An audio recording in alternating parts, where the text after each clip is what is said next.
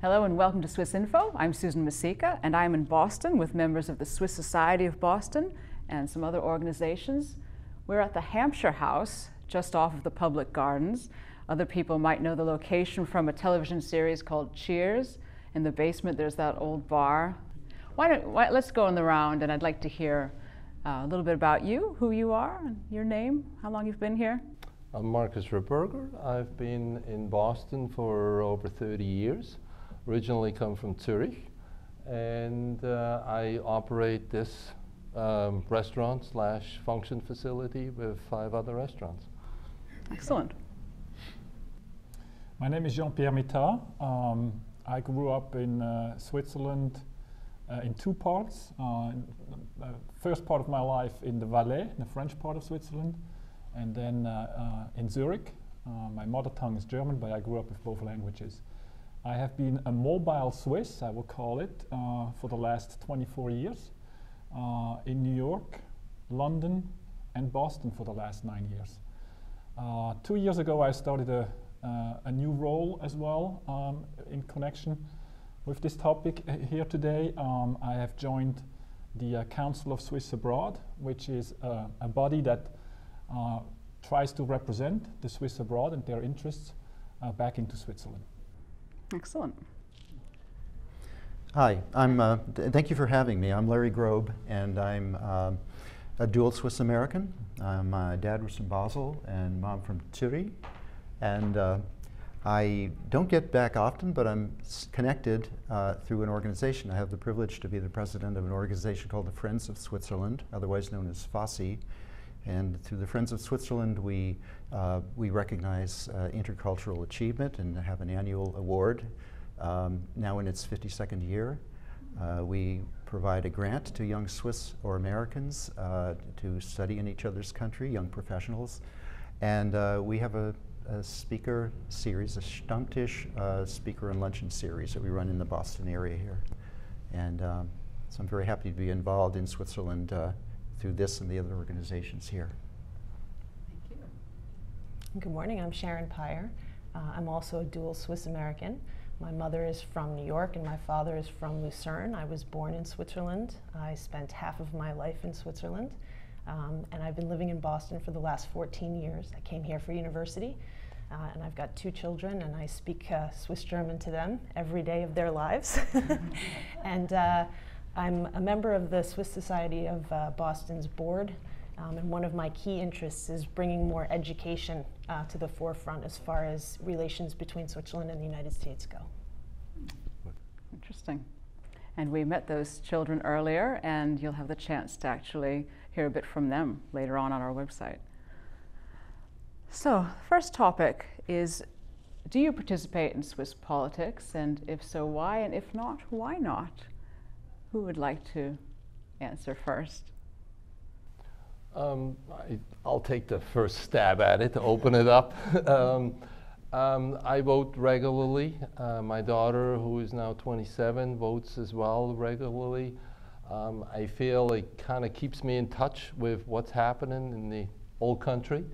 And you know, through the different avenues on websites and Tagesanzeiger and several different publications, I kind of learn on where my position should be, could be, and I have a long discussion as well with our immediate family, my wife as well, to figure it out, and it's interesting, and it's a learning curve.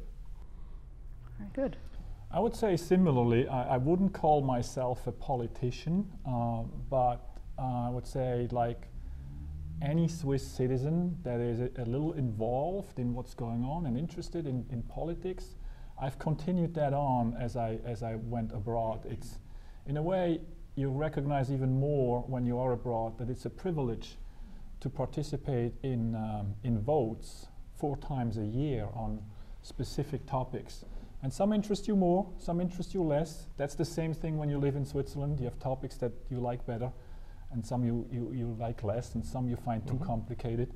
It continues like that. So I'm getting the voting materials, you know, some are complicated, some are difficult to understand. Others are more interesting to spend some time on. And that's how I involve myself. With my newest role too, I try to kind of like carry some of that into the Swiss community here in Boston as well. Excellent. Other thoughts? Okay, having been, having had my entire life here in the States, so I did not live in Switzerland, I'm the one with a guilty look on my face. I don't vote currently. And the reason is not, I'm not one of those who feels that I shouldn't vote. I shouldn't have the privilege to vote in a faraway home country. I just have not made the effort. I do follow Swiss news fairly closely, though. As part of my job with my organization, at our events, we deliver a news report on the news from Switzerland. I pull that together and, in fact, use swissinfo quite a bit for sourcing my material. So I have a good interest in what's going on over there. I find some of the things that the Swiss do with regards to voting to be fascinating in contrast to what we do here. I follow the simplification and the creation of voting materials and information, which I find interesting stuff going on in Switzerland, and some other aspects of making voting more accessible to more people and driving perhaps more young voting are things that we could certainly learn from here. So that's my knowledge, and I think perhaps if we do this again, I'll be able to report that I'm voting now. Mm-hmm. So I hope. Mm-hmm. Sounds good. Yeah. I think I'm more in Larry's camp. I was oblivious to the fact that as a citizen living abroad, I could vote until Jean-Pierre pointed it out to me. And so this will probably be the first election that I'll be voting in. I've submitted all of my paperwork. And I think as a Swiss living abroad, it's very important to be able to voice your concerns and your interests and bring your knowledge level to the Swiss as well, and vice versa. So to your point earlier, I completely agree. I think it'll be important, especially as my children get older, they're also Swiss, teaching them more about what's happening in Switzerland and the resources that may be available to them as they grow up that are Swiss. Right. I'd like to add on that, the voting materials that get sent out from Switzerland are very detailed. Mm-hmm. And it's interesting how you get to know how the government feels, how the opposition feels, and there's a really strong factor on, like, now you got to make up your own mind. But I like to see if because the Swiss abroad is a very big community, and not just in America, but I'd like to see if, yes, they come out in French, German, Italian, but I think having it in English and being a little bit removed, and sometimes you say, well, the language that you use is what you dream in. And now you're reading this in German or French, and sometimes, as you said, it's a little bit more complicated than you care for. So you dream in English? Well, sometimes. And so I knew you were going to pick up on that. But I think if it was sent out in English, it would be fantastic. Now, my millennium daughter Googles the whole thing and gets the English version of it, but that's kind of like a way around the bush. I think it would be very helpful, like in your case, Larry, if the voting papers came out in English, well, now it's an easy decision. Mm-hmm. Yeah. I have a question. Can I jump in? I was wondering, the voting materials to which you're referring, you may know the answer to this. Are they central Swiss? Do they reach the Swiss voter in Switzerland as well, or are the voting material we receive here different? Do they come through the organization of Swiss Abroad or something? Are they tailored to our outside existence? It's exactly the same material that everyone gets in Switzerland. In Switzerland, everyone gets it as normal course of business, and abroad, it's those people that have actively registered to vote that receive those same materials. But on the point of English, translating those materials into English, this is not the first time I hear it. It's a very interesting idea. especially if you want to reach the next generation Right. of Swiss that live abroad. But it's a somewhat controversial thing. Absolutely. It hits a nerve in the discussions Yeah. in Switzerland. We had a colleague of mine on the Council of Swiss Abroad that has been on this council for many years, Max Hechler from Arizona, has actually year after year has tried to have the Council of Swiss Abroad itself accept English as a language. The two official languages that we use, they are French and German. But the point is that we have next generations in countries like the US, Canada, Australia, that is better equipped and feels more comfortable to participate in English. And it gets a lot of pushback. We just had another attempt, I'd say about a year and a half ago, and the emotions are riding high. And we get a lot of pushback from delegates that live abroad, right?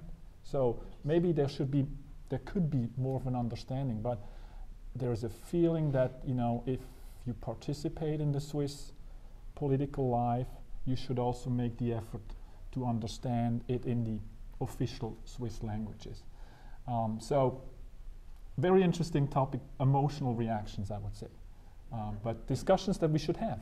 That sounds very Swiss too. I mean, having grown up in Switzerland and moving there when I was 12, as someone who'd been living in the States all my life, one of the key things that I noticed was anytime they had foreigners coming in, whether they were from Italy or at that point in time, the former Yugoslavia, it was about adapt.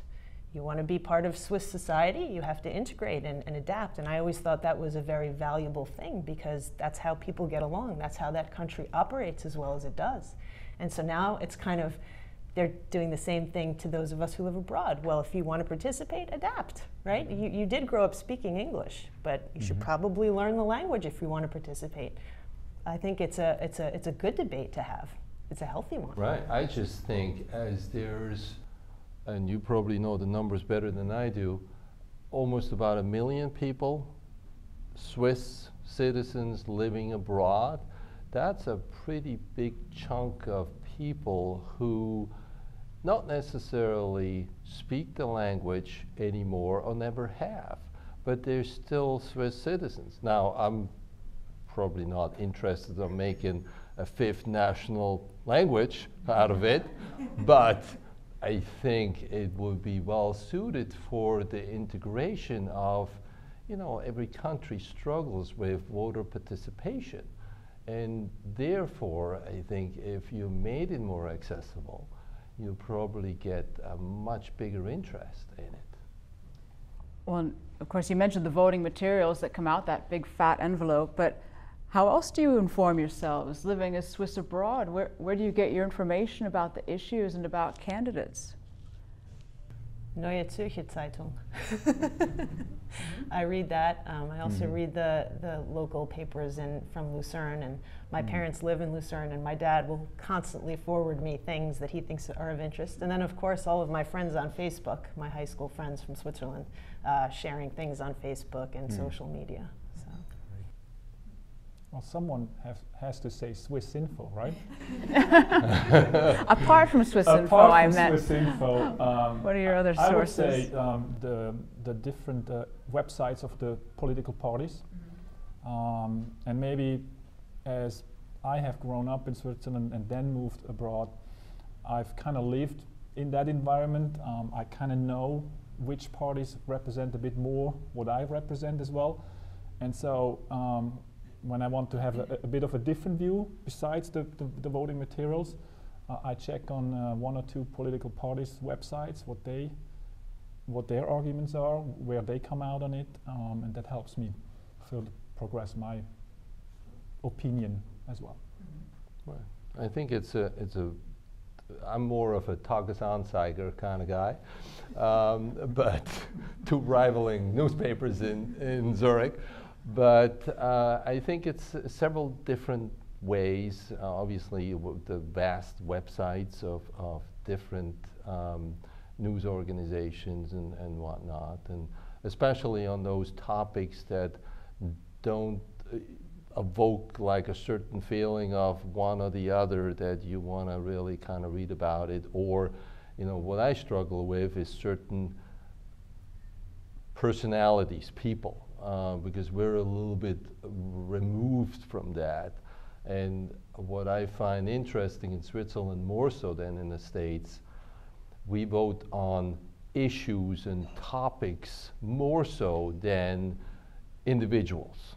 And to me, that is almost more important, to be part of that, saying, you know, okay, I had a chance to talk about guns, for example, or whatever it might be the topic du jour. But you know, several different sources kind of make up my mind. To that point, Marcus, you know, in this age of information overload, we all have to sort for our information. Some of us are more easily able to read through big brochures and so forth. I've heard about an initiative in Switzerland whereby the positions of politicians are mapped. I think you refer to it as a spider diagram illustration. Are you familiar with that? Okay. In terms of understanding it from afar, if you're not deeply involved in it, your options and the relative positions relative to your issues and where you want to be on that diagram, it seems to be very helpful. I don't know if it's incorporated into the Swiss process at large, but it seems to be a very interesting direction as an additional source of information to help you sort through what where your issues will meet and in a political party. Has anyone here used that smartphone to get your spider web showing where you line up and where candidates line up? Yeah, it's maybe some in the audience. It's, you know, the Swiss have, from where I sit, always been very good at communicating effectively when it comes to graphics. And so a diagram, I'm looking at the round table here, where the center is not much connection with your issue, and further out is big connection with the issue. Well, if you spread your 12 issues around, and then that spider is drawn relative to the center, and you can see where your interests are met very rapidly, it seems to be an effective tool, and I guess it's not widely utilized at this time, but I don't know. Sorry to jump in, but what I appreciate and find almost an advantage being outside of Switzerland and looking at these topics. Larry, you say information overload, right? There is tons of information. I can just imagine, you know, if something is very heavily discussed in Switzerland and you have a dozen different parties having a view and everyone takes the topic apart and there's details here, and they fight on these little details, that's definitely information overload. And I really enjoy and appreciate when you're a little further away from it, you can look at the topic and say, is this progress I agree with? Not everything has to be perfect, but is this progress I agree with? And can I get behind this holistically? It's almost like a macro view, as opposed to, you know, taking micro views and there's a few things that I don't like and therefore I'm going to say no to the whole thing. I really enjoy that view. That's, to me, it's a more efficient view of finding what ends up moving the needle for Switzerland in a good direction, and then I get behind it. Right, the objective view is very interesting from a little bit further removed. One of the things I like to see is I call it the fifth Switzerland, and what the issues are there and who really starts taking care of that, where there's probably some issues that are not addressed or not that focused of that almost million people that live abroad that still have interests and might go back to Switzerland at some point or in the near or far future, whatnot. But 1 million people out of 8.5 We're up now, right? I left 30 years ago, so. How many were then? It's a big chunk of change. You know, that's another canton that doesn't necessarily have so much of a voice. One thing about the view you have from here and talking about that spider web system showing positions, do you think that the Swiss Parliament, when it's reformed in October, should be more to the left or more to the right? Is it just right as it is? How would you like to see the new Parliament? The people representing the interests both of those living there and those far, far away.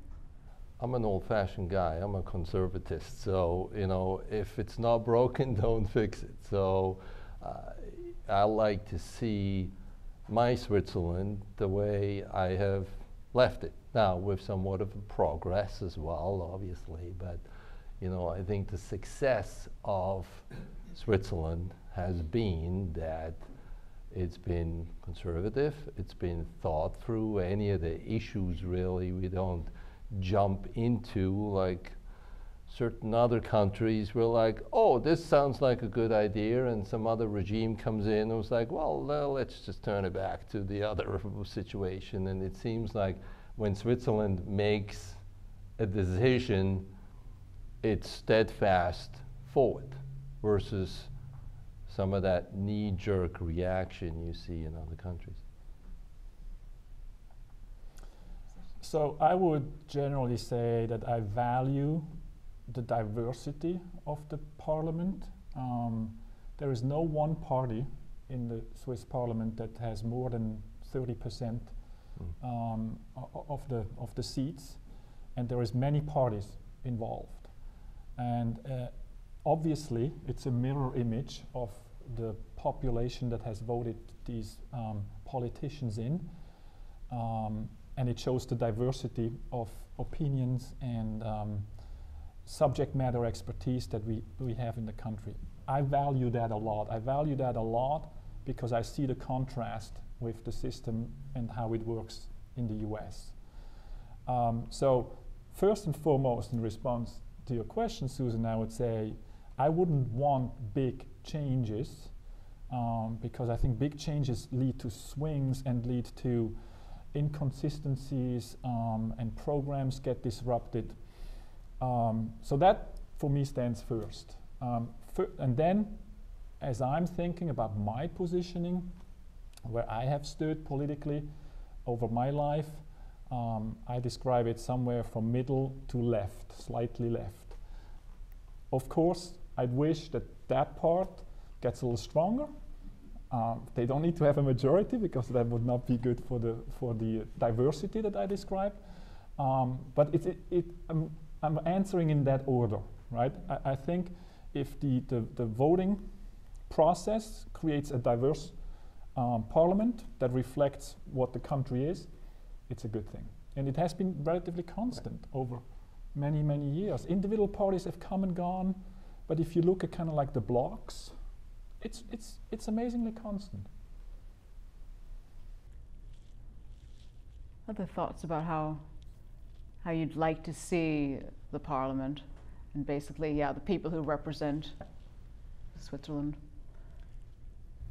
Well, I can say with no expertise whatsoever that from a personal point of view, well, let me start by saying what I think I learned through my exposure to my Swiss family in Switzerland and friends there and so forth over the years is I grew up with an international outlook. I grew up understanding the value of cultures and how they blend together to become something even greater, more interesting. And I've always felt that in Switzerland it's a microcosm of a lot of that. And so that, in contrast to the way I think in a very large country like ours, it's easier to find oneself not that concerned with other cultures, other countries, the world in general, and I think that's very dangerous. And so I would like to sort of see that perhaps a leftwards, a sufficiently left orientation, again, in a sense of a mix, not radically so, in Switzerland, so that that diversity and people of many persuasions, countries, religions, etc., coming together is reflected in the way the country sees itself. Yeah, I would agree with that. I think too much radical change is not a good thing. I think it's the way that the government is organized in Switzerland and structured is done so in such a way that it protects against that kind of radical change, which is one of the reasons why I think we've had so much consistency and just healthy evolution of politics in Switzerland and law reform. I think that as far as moving a little bit to the left, what I'd like to see more of is a little bit more openness toward, like what you said, that fifth element, people living abroad who might want to come back to Switzerland, keeping that doorway open. And I think education is one of the ways in which that can happen. We've had numerous discussions about, just in Boston itself, in our Swiss organizations, about the Swiss internship or the apprenticeship process that they have and how that can be applied globally. I think I work right now for a diversified manufacturing company that is global, that could benefit from the Swiss apprenticeship model. And like I said earlier, I've got children who are fluent in German and Swiss German and would maybe one day like to have the Matura and pass that. But there's no avenue for them to do that. France has an avenue for their citizens living abroad. You can do it by mail, homeschooling, and you can, every year, you submit your work and your exams, and then you get accredited for every year of your schoolwork, and eventually you can get the Matura, or what they call A-levels, I believe it is. I would like something of that nature so that people who are living abroad have that opportunity to come back into Switzerland as opposed to being isolated, right? And sitting kind of on the outside.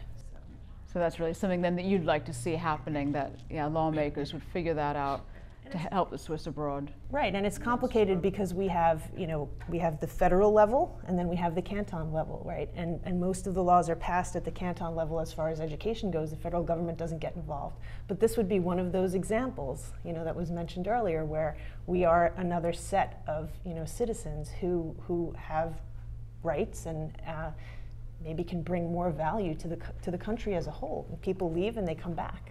And Switzerland is one of those countries that's landlocked, right? And growing up there, we would hear a lot about they can't see beyond the mountains. So this would be a way to help, broaden their horizons as well. And that's where I think the left, being a little bit more to the left and a little bit more open to that kind of, it's not a threatening change that's being asked for here, right? These are one of those healthy debates that I'd like to see happen. And what else is on the wish list as Swiss living abroad? What's something you'd like to see, similar to, say, in education, things being recognized abroad? Well, I think I always go first. I don't know why. Yeah, you don't have like to keep from the order we right started left, in. Anybody can jump in, but that's great. I think the representation of the fifth Switzerland, I think, would be very advisable.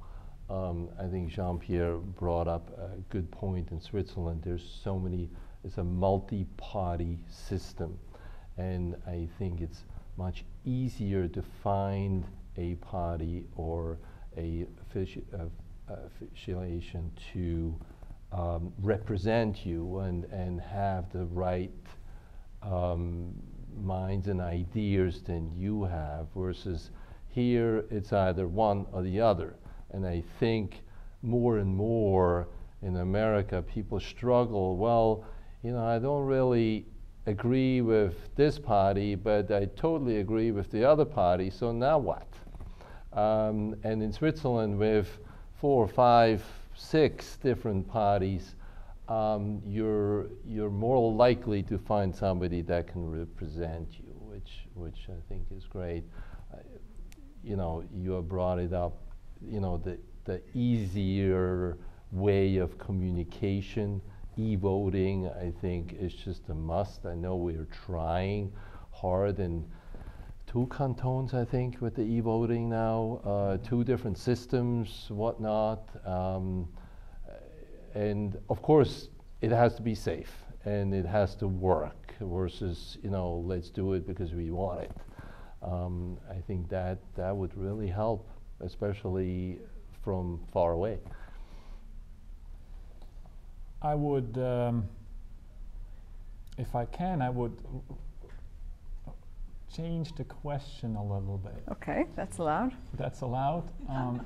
And I'm doing that because this is a little similar to when we talked about translating the voting materials in English. I'm become so aware of the dynamic of who we are, these Swiss abroad, the Auslandschweizer. The word says, you know, it's like someone that is gone. Disconnected. Yeah. Gone, right? Yeah. Gone for whatever reasons, looking for something else, don't even come back, right? I'm exaggerating, right? But to get the point across, and that's why in my, and this is not, I didn't come up with that, but I've adopted it in my introduction. I said mobile Swiss instead of Swiss abroad. And maybe, note to self, maybe we should change the council to Council of Mobile Swiss instead of Council of Swiss Abroad. Mm-hmm. There is such a action-reaction dynamic that right now doesn't get us to achieve to do more for the 5th Switzerland. So if the ask of the question is like, what else could Parliament do to support the Swiss abroad, it's tricky. I actually think, and this is kind of like the rephrasing of it, I think there's a lot of upside potential for Switzerland to somehow use the Swiss abroad more, right? We are like citizen diplomats out there that know many things about Switzerland because of our connections back to Switzerland, but we also know many things about the countries we live in. And when you think about it, there are not that many people around. It's the 800,000 people that live abroad, but everyone in different countries too, right? So there's not a lot of people that have these combos of knowing something about the US and knowing something about the Switzerland and how it connects, and maybe it's education, maybe it's arts and culture type of things, the apprenticeship thing. There are not that many people that know these things. And if we somehow can work more together to find that upside potential, it's for the good of Switzerland. It's for Switzerland as a citizen of this world to contribute its beliefs, its values, its things that it does well into the country. So use us, or let's work together. Those that are interested, some are not interested, that's fine. It's the same in Switzerland. Some participate in the political process, some don't. But if somehow we can figure out how to wake up that potential, I think that will be rewarding for us that live abroad, and it will be a positive for Switzerland as well. And as Swiss living in the United States, what's your impression of the perception of Switzerland here? I'm sure you might hear the word Swedish used once in a while. But apart from that, what do you think is the general perception? When people hear that you're from Switzerland originally, what do they say? It's usually a pretty engaging, positive reaction you get from people.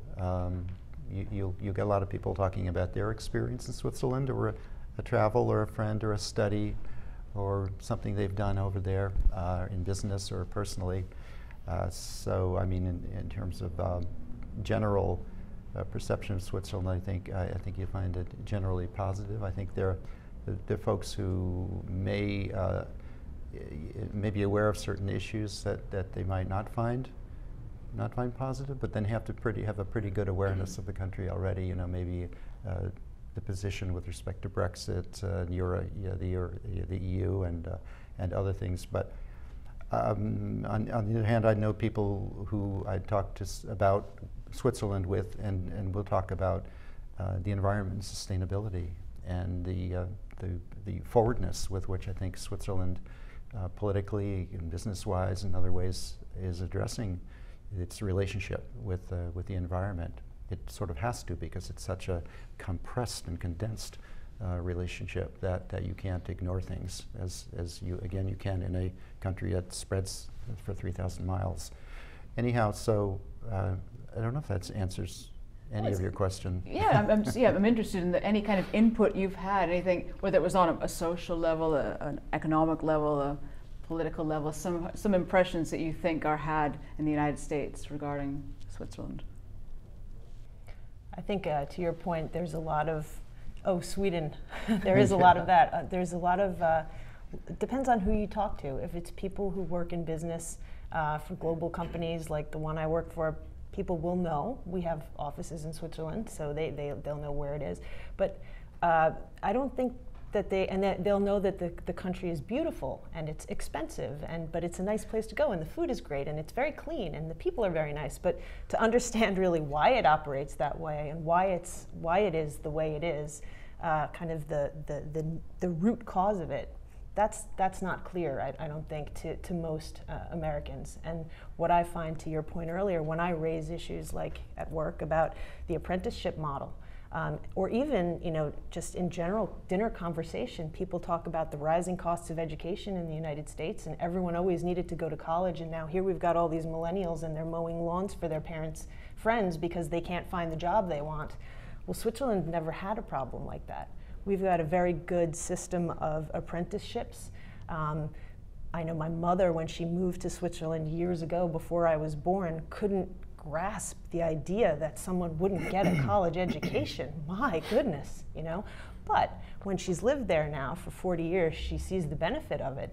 And people are able to go into tracks where they can make a contribution to society, and they can be happy in the job that they have, and they're not trapped. They can move now into different channels, right? If they want to get a university degree, having done an apprenticeship, that is an option these days. I think a lot of that is influenced by people like us, to your point about the mobile Swiss. It's these ideas and these experiences that we have abroad that we can bring back to Switzerland, and vice versa, and it doesn't happen the other way.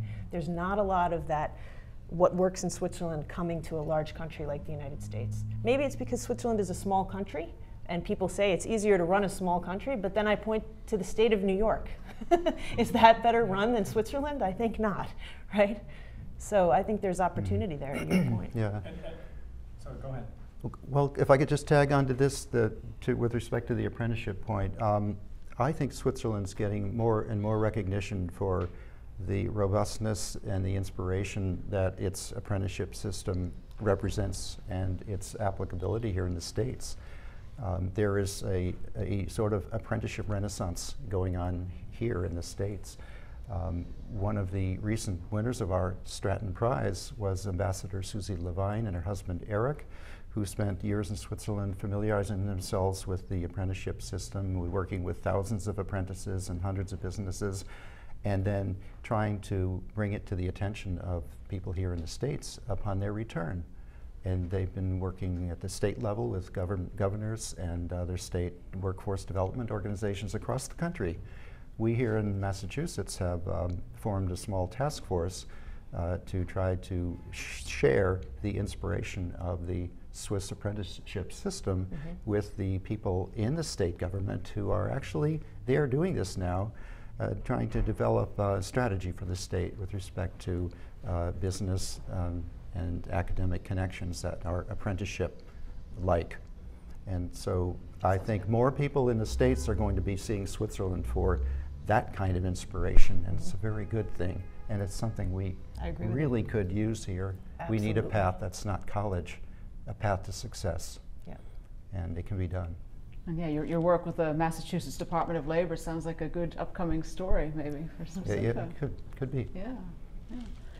So the general point, I think, here is again upside potential for more, and these are observations that we make as we are here. Fundamentally, the US and the Switzerland, in many regards, they're not that different, right? Politically, the constitution and so on, there's a lot of similarities, obviously, because it was a copy of each other. But I think in terms of values and fundamental, general approach to life, approach to the economy, etc. There's a lot of similarity. We understand each other. You know, sometimes we are referred to each other as sister republics. And I think actually it's useful for Switzerland to be even more aware of this. The interest of the apprenticeship program is really an opportunity for Switzerland to lead. But even take Obamacare. Obamacare is something that has been somewhat inspired, from the Swiss healthcare system as well. And I think there's a lot of those things that we could explore more. There's now potential talk of a trade agreement between Switzerland and the US.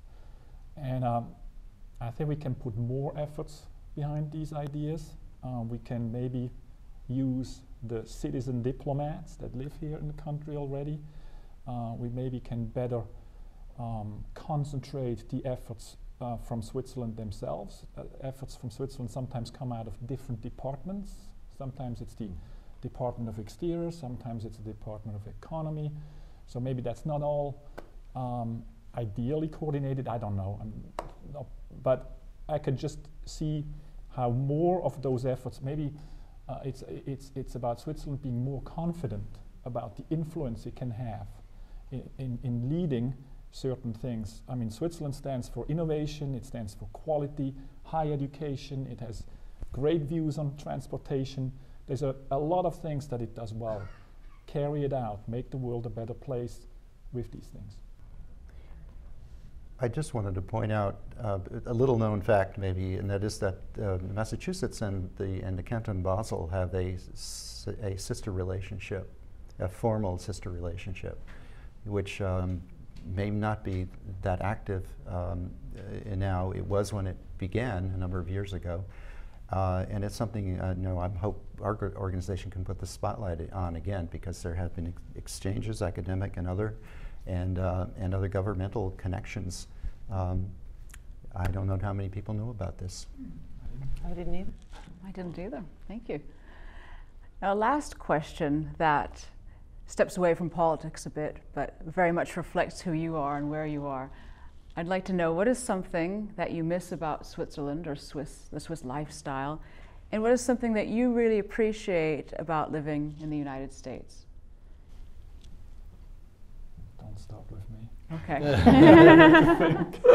I know that's one people may need to think about a bit. Well, it can really be anything. As I've been in Boston for many years, I think Boston's very a European style city. It feels comfortable. It probably feels a little bit more Swiss than many other cities in the United States. What do I miss? I think maybe the cleanliness and the organization, but then in the same time, I love the freedom and the creativity that is a little bit more prevalent over here, maybe. I miss the ability to get in a car and be on a ski slope in 10 minutes. I miss the ability to get up in the mountains on a gray day and just have beautiful sunshine and fresh air. And what I don't miss is the attitude, a little bit of I don't want to say negativity, but what I love about the United States is try, go get, positive attitude. You fail, you get up, you go again. And especially as a woman, that kind of attitude in Switzerland was, when I was living there, not so welcome. And maybe it's just fear or lack of confidence, right. as opposed to welcome, I don't know. But I feel more comfortable in a professional environment here in the States.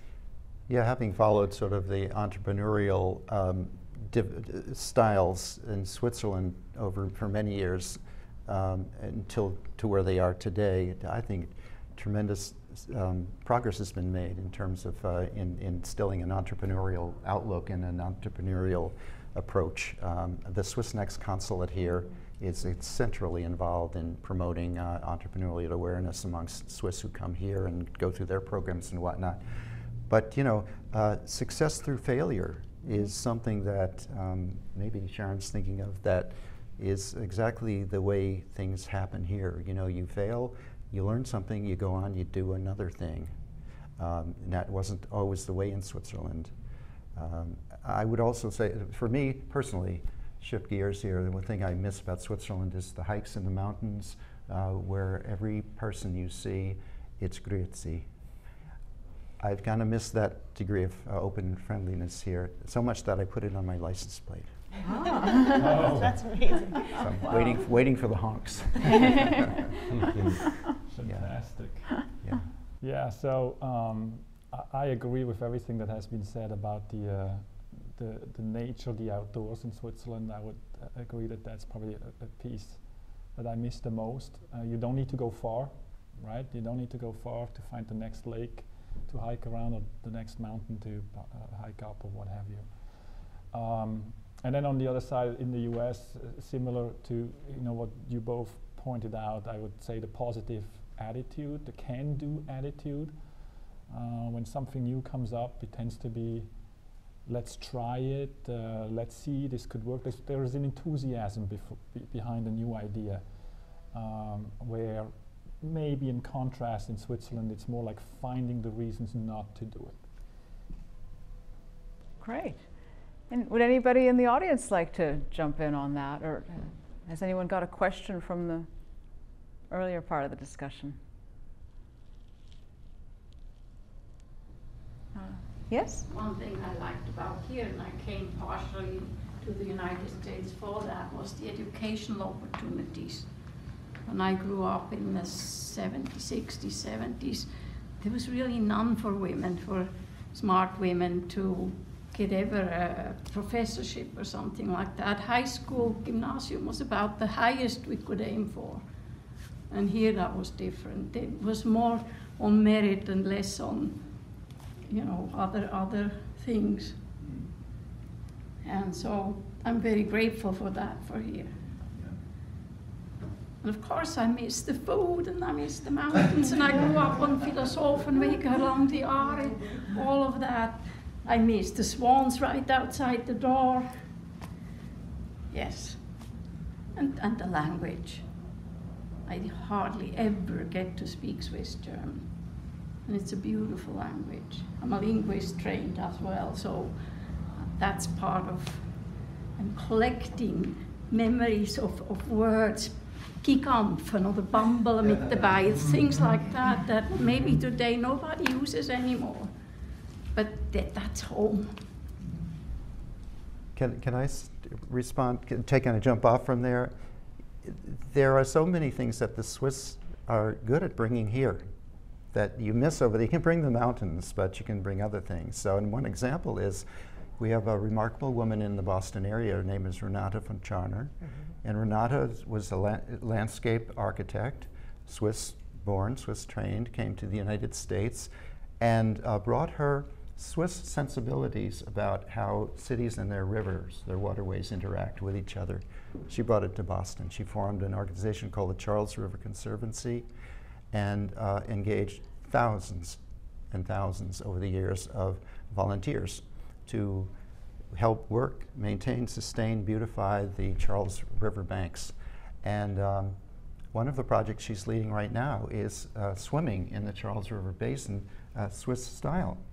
The Strandbad right there, and we're getting there. And so we can bring some Switzerland here occasionally. Yeah, and she would like to have come, but she had another commitment. But on our website, there's a podcast actually I did with her. I interviewed her in Basel, and she took me on my first swim in the Rhine. I knew the Aare, but I didn't know the Rhine, so it's a very memorable interview. And this has been a very memorable interview, a quadruple interview. And anyone else in the audience who would like to pipe in with something before we wrap up? Yes. I think one of the things that fascinated me over the years, one of the reasons I left Switzerland and come to the United States is for its rigidity of where I grew up, and it just felt so constrained. Coming to Boston, I felt like everything was open for me. Anything is possible, and it really has. It has been. I've started 3 companies here, and something I don't think I could have done in Switzerland. And then the other side of it, you know that Switzerland is #1 innovator in the world. So I've always sort of played with this rigidity, this constraint.